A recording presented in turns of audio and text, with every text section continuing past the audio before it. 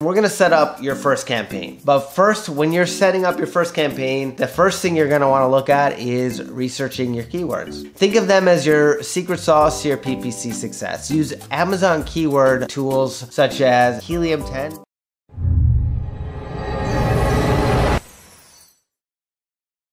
Hey there, Amazon enthusiasts. Welcome back to Enabling E-commerce, where we dive deep into the fascinating world of selling on Amazon. I am an Amazon seller and consultant. I launch and manage several six-figure brands on Amazon. And today we're gonna talk about something that might sound a bit intimidating, but is absolutely crucial for your success. Amazon PPC. That's pay-per-click advertising for the uninitiated. Stick around, and by the end of this video, you'll be setting up your first PPC campaign like a pro. So let's get started. So what exactly is Amazon PPC? Well, in simple terms, it's a way to pay Amazon to promote your products. Every time someone clicks on your ad, you pay Amazon a small fee. It's like renting a billboard on the busiest highway in the entire world, except you only pay when someone actually looks at your billboard. There are three main types of PPC campaigns. There's sponsored product, there's sponsored brands, and there's sponsored display. But for now, we'll focus on sponsored product. This is perfect for beginners, and actually oftentimes most sellers use. So all right, why should you even care about PPC?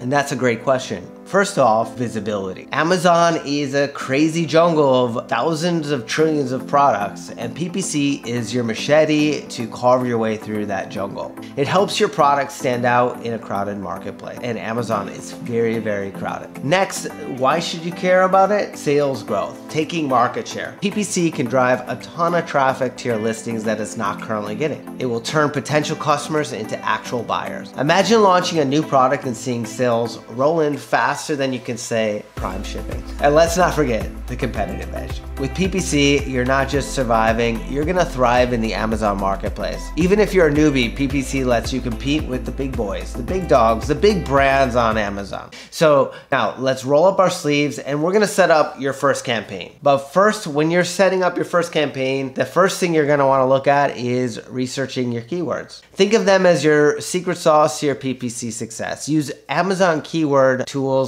such as Helium 10, which is premium, and Jungle Scout. Now these are paid tools, but they are gonna help you rise above the rest. I actually recommend Helium 10 for this. This is what I use, and if you don't already have it, go get it now. Seriously, there's a link in my description for Helium 10, and you're gonna get a nice discount if you use that link. So literally, go get it. Now, once you got your keywords, head over to Amazon Seller Central, click on Campaign Manager, and then Create Campaign. For beginners, I recommend starting with sponsored products, as we talked about earlier. Now choose the product you want to advertise. If you have one product, just choose that, but look for that product that we're going to be setting up. Now choose your targeting type. Automatic targeting is like allowing Amazon's AI to do the heavy lifting for you. For manual targeting, you'll handpick your keywords, or you can handpick the products you want to target. Let's get back to automatic campaigns. They're great at times, but not so great for other times. Typically, they're great for keyword discovery or low bid strategies, but sometimes they can overspend, so you need to be careful with them. Now, specific keywords, if you don't have Helium 10, and again, you should go get it, you can use Amazon suggested keywords to start. Now, you can choose broad, phrase, or exact match, any of the three or all three. These are the three types of keyword targeting that you can do. So broad match means the keywords you select can be contained in the customer search string. So in this instance, a broad match on olive oil could match customer searches for extra virgin olive oil, oil olive, EVOO, olive oil Italian. So any of those things, those would be a broad match. Now phrase match means the keyword you select can be contained in the customer search string in the order that you set it. So in this instance, a phrase match on olive oil could match customer searches for olive oil, EVOO olive oil, EVOO olive oil Italian. Those are all phrase matches because olive oil is contained in the string and it's not broken up like a broad match in random. You can have keywords on the left or the right or both. okay? And it would still be a match for your ad targeting. Now, exact match means the keywords you select must be the only words in the customer search string in the order you set it. So in the instance, exact match on olive oil could only match customer searches for olive oil. So it can't be EVOO olive oil or anything around it. It just has to be olive oil, and it's an exact match, and then your ad will display, right?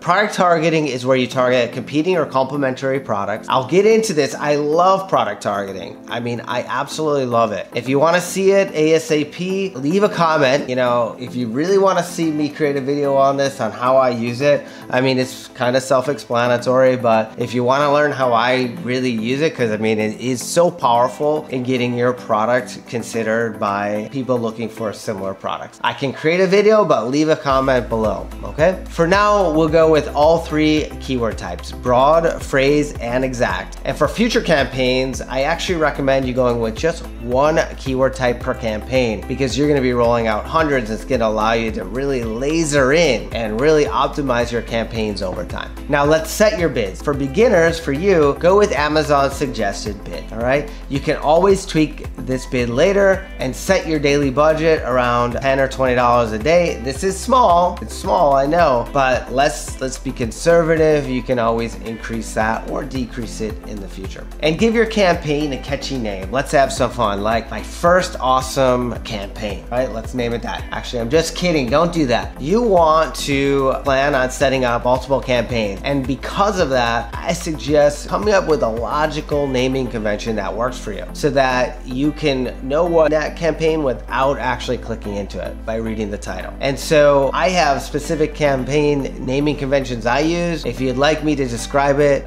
in the comments, leave a comment below letting me know this is of interest to you. For now, we will name this all_ASIN, which is the ASIN of the product, _olive oil. And that will tell us that it covers all keyword types. This is the product, the ASIN, and the keyword is olive oil. Now, ASIN is the Amazon product identifier you can get from the product page on your inventory page. It's either on the product page or it's on the inventory page. You can get the ASIN from there. Now your campaign is now ready to roll. So click launch campaign. Now, once your campaign is live, this is where the fun stuff begins. Monitoring and optimizing, right? That is fun, right? Keep an eye on metrics like impressions, clicks, purchases, number one, and ACoS and ROAS. ACoS and ROAS are extremely important in determining the efficiency of your ad spend. Now think of it as a fine-tuning complex machine. You're gonna have to continue to come back to it. Adjust your bids based on performance. If a keyword is performing well, increase the bid. If not, lower it, and perhaps think about adding that keyword as a negative keyword so you can avoid bidding on it and wasting your money. Budget management is very crucial. If your campaign is doing well, you might want to increase your daily budget. If not, don't be afraid to scale it back. Also, A/B test your listing, your pictures, your copy. See what really works better. Now, let's talk about some common pitfalls. First, overbidding or underbidding is a common pitfall. Setting bids too high can drain your budget fast, while setting them too low means you're missing out on potential sales, and that is super painful. Find that sweet spot, which means a lot of experimentation. Ignoring negative keywords is a rookie mistake. Regularly update your negative keywords to filter out irrelevant traffic. That's important. And finally, neglecting your campaign's performance is a big no-no in my book. Regularly check your campaign every day, your campaign data, and make necessary adjustments, okay? Check that campaign data. Remember, PPC is not a set it and forget it game. Don't sleep on your campaigns. You're just burning up money if you do. You're wasting opportunity. You may be underperforming the potential sales. You're missing out on sales because maybe you're bidding too low. You need to keep up on your campaigns to maximize performance. All right, now let's wrap it up. We've covered the basics of Amazon PPC, why it's essential, how to set up your first campaign, and some common mistakes to avoid. Now it's your turn. Go ahead, set up your first PPC campaign and watch your sales increase. Don't forget to check out the resources in the description for more tips and tricks. If you found this video helpful, give it a thumbs up. Comment below with your questions and I will surely get back to you. I check out the questions on my YouTube channel every day and I try to answer them. And lastly, subscribe for more selling Amazon strategies. And until next time, happy selling and may your PPC campaigns be ever in your favor.